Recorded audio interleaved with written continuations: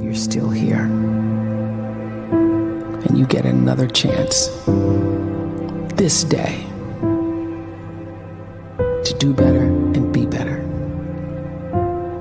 Another chance to become more of who you were created and what you were created to fulfill.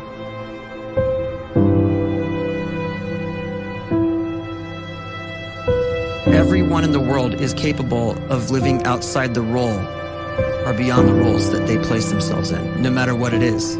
You're not just a dad, you're not just a banker, you're not just a brother or a son or a convict. It doesn't matter. Like, everyone is bigger, much bigger, infinitely bigger than the roles they place themselves in, and is capable of reaching potential greater than anything they could imagine.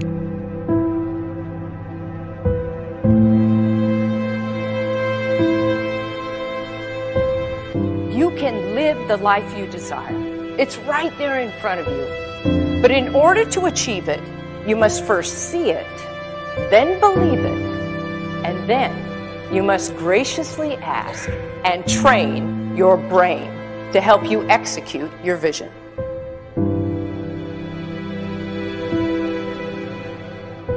So when you start to focus and you delete distraction from your life, and you start to get seriously invested in doing one thing staggeringly well, and you practice that one thing over and over, a term to think about is mundanity.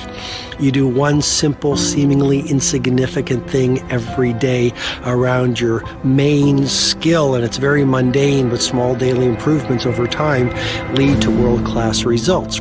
Well, here's what happens in your brain. You start to isolate a single neurocircuit around that skill, and that starts to trigger a certain type of brain cell called an oligodendrocyte, which then releases myelin.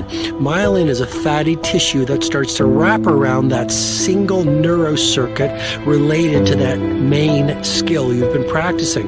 And when myelin starts to wrap around the brain circuit, what happens is you have accelerated learning times, you can see more quickly, heightened perception, and you'll learn more quickly. And that is really the quote-unquote secret of the great producers. It's not a result of some natural gift, but their daily practice, their relentlessness and their grit, their work ethic, and their singular focus and sacrifice.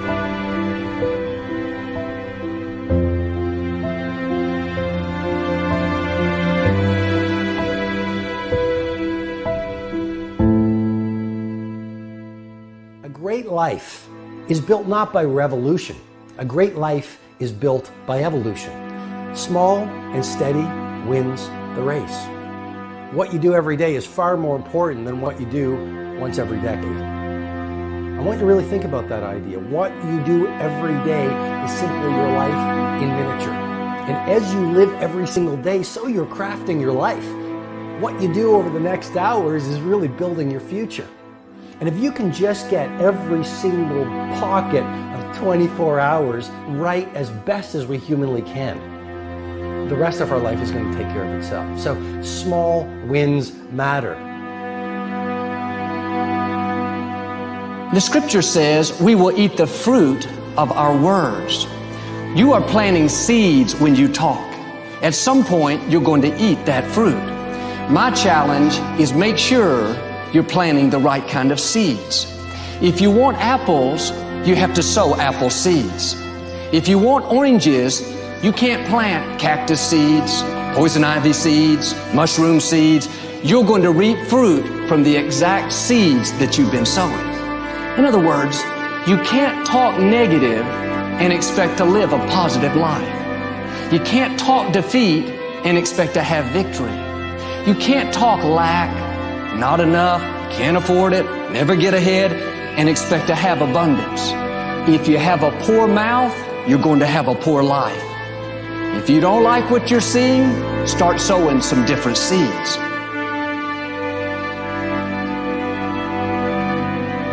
We may not realize it, but we're always feeding ourselves. What we watch, listen to, the people we're around, the thoughts we're dwelling on, that's feeding our inner man. If you go to lunch with people that talk bad about the boss, make fun of a coworker, put down a friend.